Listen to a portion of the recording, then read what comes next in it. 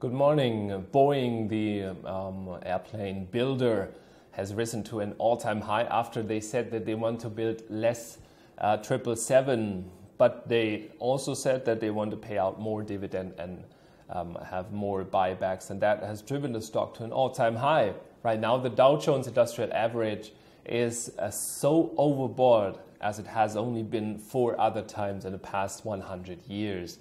If you look at the relative strength index, it's just shot up into the overbought area with the Trump rally.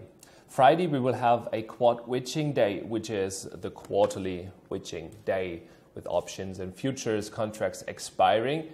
The normal range from the low to the high of the week will be 2.98% or have been 2.98% on average for the S&P 500 in the past decade. So praise for more volatility.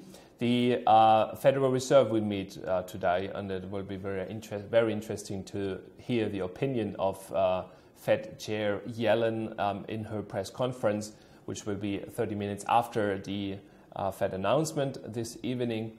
And it will be very interesting to hear what she will say, or she will have to say about inflation spiking over the Fed targets. Will she tolerate it, or will she do something against it? Everybody in the market expects that she will hike rates by 25 basis points, so why not do a 50 basis point hike? That's a big topic. Everybody, or at least most of the traders, are somewhat ignoring that there will be a Fed meeting where the Fed is hiking rates this evening. Nobody's really talking about that. Everybody's talking about the rally. Everybody's talking about stocks that go up.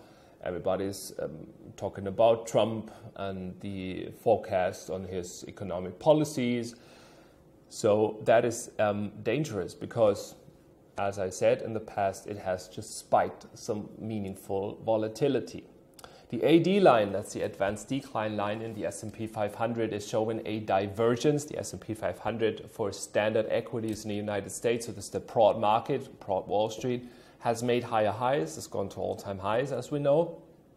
But the number of stocks and equities actually participating from that advance are going down. So that is a divergence. That's a bearish signal from technical analysis standpoint. Gallup, and that is from the real economy, some numbers, has seldom seen such a spike in economic confidence. We are at a 9-year high in economic confidence in the United States. So yes, it might very well be that Trump has changed the behavior of consumers and has changed the behaviors especially of companies.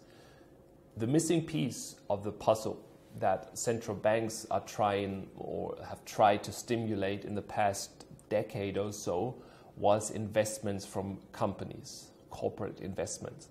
And if Trump really, at least for the United States, has achieved with change in sentiment that corporations invest again, that would be a big, big win for the US economy and could also stimulate world growth.